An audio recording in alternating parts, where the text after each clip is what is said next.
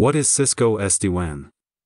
Cisco SD-WAN is a software-defined wide-area network solution that provides for secure stable connections to applications for enterprises and organizations. It is based on the Viptela OS architecture from Cisco's acquisition of Viptela, completed in 2017.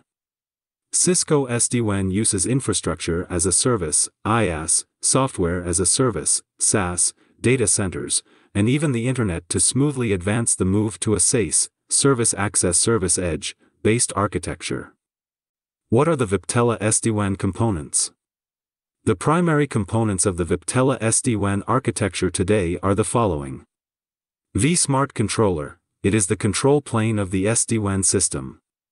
Central management of routing, policy, security, segmentation, and authentication of devices.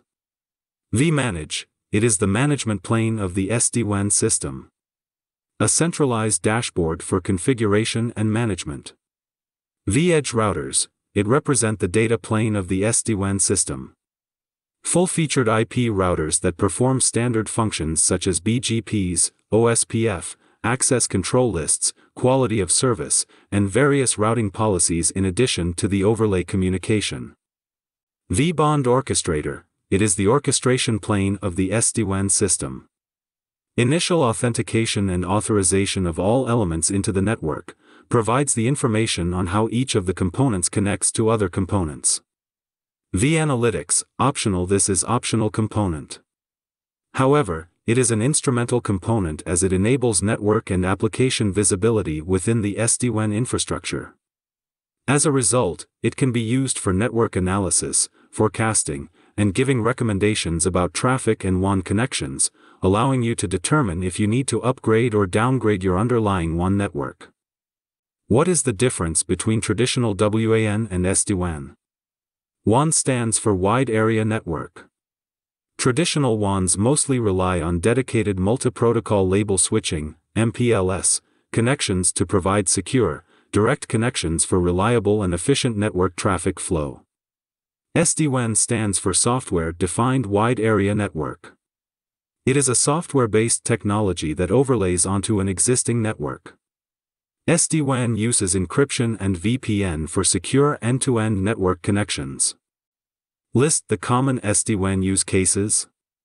Simplified service availability. Direct Internet access. MPLS replacement. WAN performance optimization.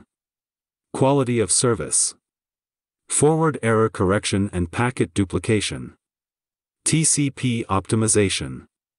Multi-cloud connectivity. Security. Does SD-WAN support APIs? Yes, SD-WAN supports APIs. The vManage works on APIs. Does the Cisco SD-WAN solution support multi-tenancy? Yes, Cisco SD-WAN solution support multi-tenancy. The only controller that's not advised to do multi-tenancy, having its own VM or server, is the vSmart's separate control plane for each customer. What does it mean if there is a DCON fail or a DTLS connection failure? Probable causes include firewall or some other connectivity issues. It is because of the connectivity problem between vEdge and controllers.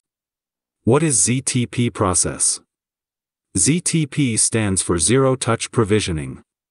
It is a method of setting up devices that automatically configures the device using a switch feature.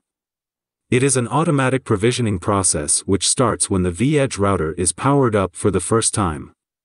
The vEdge will attempt to connect to a ZTP server with the hostname ztp.viptela.com, where it will get its vBond orchestrator information. Which protocol is used to check the loss, latency, and jitter of the tunnel between the vEdge peers? BFD, bidirectional forwarding detection, protocol is used to check the loss, latency, and jitter. What is a domain ID?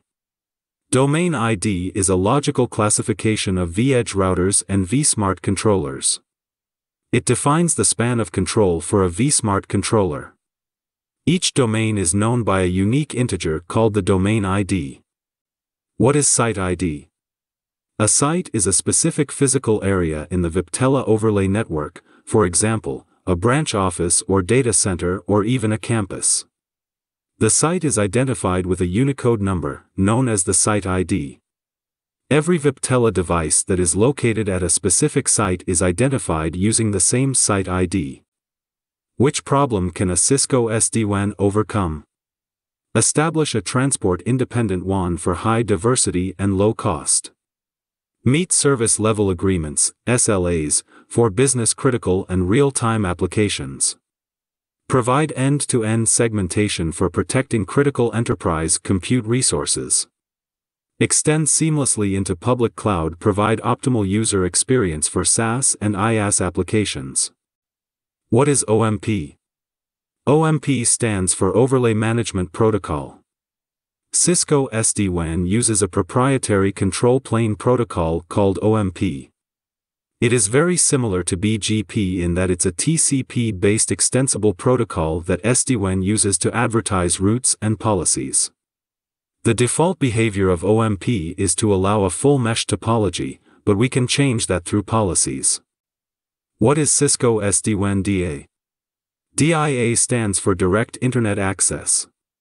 DIA can help solve these issues by allowing internet-bound traffic from a virtual private network, VPN, either all traffic or a subset of traffic, to locally exit the remote site.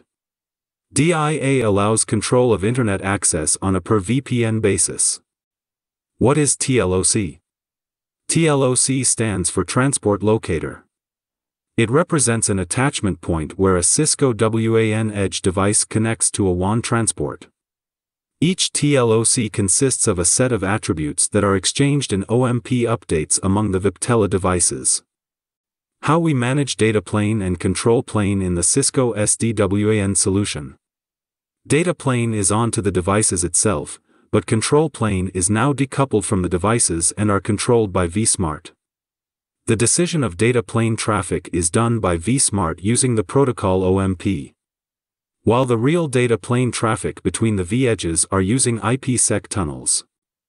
What attributes are configured to uniquely identify and represent a TLOC route? Attributes are system IP address, link color, and encapsulation. What is QoS?